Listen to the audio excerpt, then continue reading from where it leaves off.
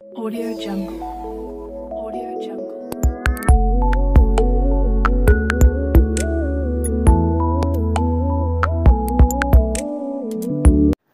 तो दोस्तों Android modding, customization और अपडेटिंग टिप्स ट्रिक के लिए इस चैनल से जुड़े रहें और लेटेस्ट जानकारी पाते रहें। हे व्हाट्सअप गाइस, संडोला हियर अगेन। और आज जो इस वीडियो में मैं आपसे बात करने वाला हूँ यूनाइट 4 प्रो के बारे में। तो दोस्तों जैसा कि हम जानते हैं कि यूनाइट 4 प्रो का जो है अभी एंड्रॉयड वर्जन 5.1 है और इसका अपडेट जो है नहीं आया है 6.0 मार्शमेलो का है, जो कि काफ़ी दुख की बात है क्योंकि यहाँ पे यूनाइट 4 प्रो के लिए जो है अपडेट देना था 6.0 का, जो कि यूनाइट 4 प्रो को नहीं मिला।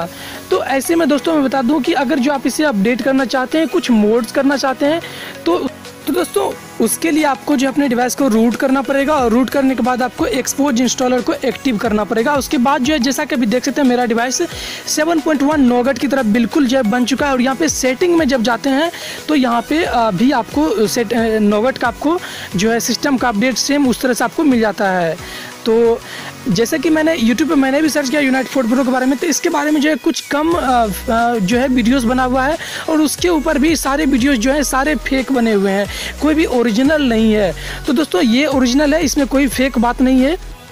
तो दोस्तों इसके लिए जो आपको सबसे पहले अपने डिवाइस को रूट करना पड़ेगा। जैसा कि आपको रूट करने के लिए जो आपको किंग रूट एप्लीकेशन से रूट हो जाएगा और रूट करने के बाद आपको O5 एप्लीकेशन आपको इंस्टॉल करना है, जिसका लिंक आपको डिस्क्रिप्शन में मिल जाएगा। उसके बाद जो जैसा कि आपने देखा मेरा सेटिंग, उसके बाद ये स्टेटस बार आप देख रहे हैं, ये सारा जो है सेम बिल्कुल मेरी तरफ बन जाएगा।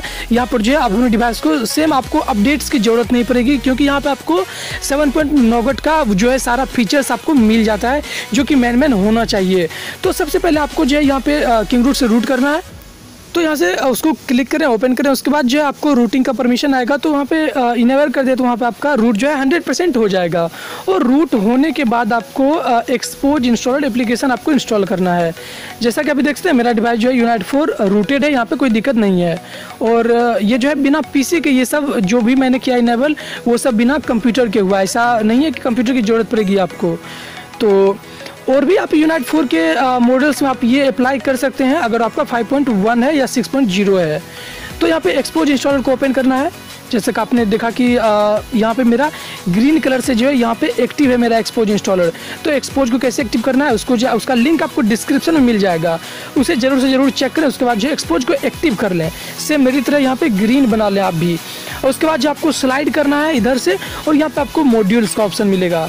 तो मॉड्यूल्स में आपको जो है एंड्रॉयड N-ify को इंस्टॉल करना है, इसका लिंक आपको डिस्क्रिप्शन में मिल जाएगा।